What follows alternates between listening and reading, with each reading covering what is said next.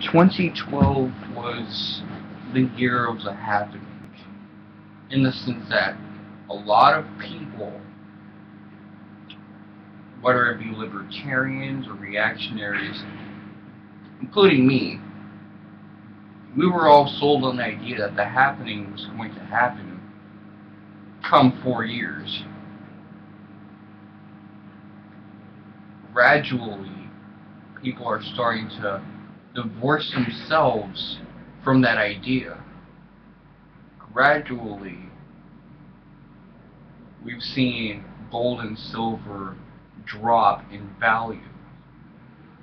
Gradually, people like me that used to make videos about a post-happening world, we're talking about our shit, 'cause we know that there's going to be more protected groups.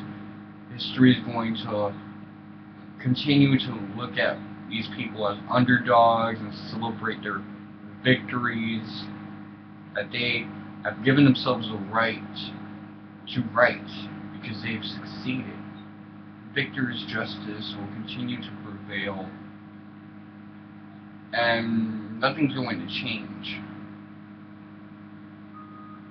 We're going to see things degenerate further in value, in structure. The system is going to continue. The happening isn't going to happen. And that renders all my videos from 2012 obsolete. Just like not being an ANCAP anymore renders all my videos from 2011 obsolete. And of course, most of 2012 too. And it's an interesting conundrum because I'm saying all of that. I'm not going to do a damn thing about it because, let's be honest, I had fun saying everything I said. And there ain't a damn thing that's going to make me shut my mouth. But without a doubt, you have to take into account things that have changed because people have realized that 2016, 2018, there ain't going to be no happening. We're 2 years away. Where's it at? You get the Federal Reserve sucks. You get that we're drowning in debt. You get that resources are scarce. We get the peak oil doom nonsense. But it doesn't mean a damn thing. Because ultimately, the victors decide whether or not the status quo changes, whether or not we start to make a change, or whether or not a happening happens. And there ain't a damn thing that's happening.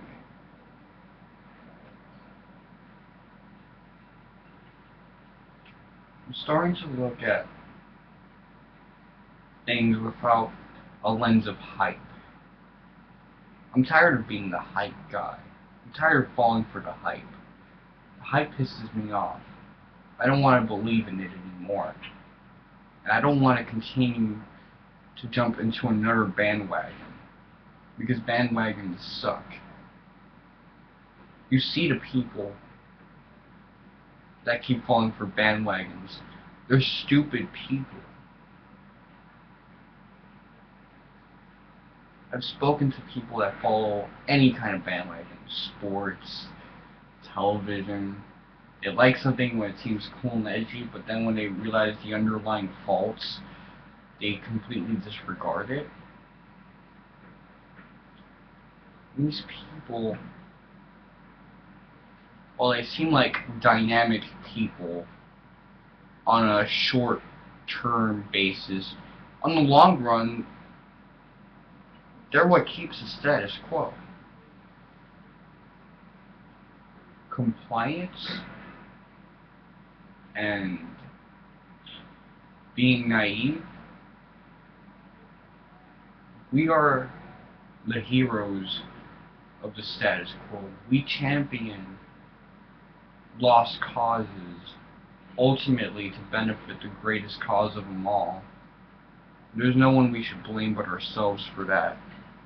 This is Mr. Wonka 7, suck my dick.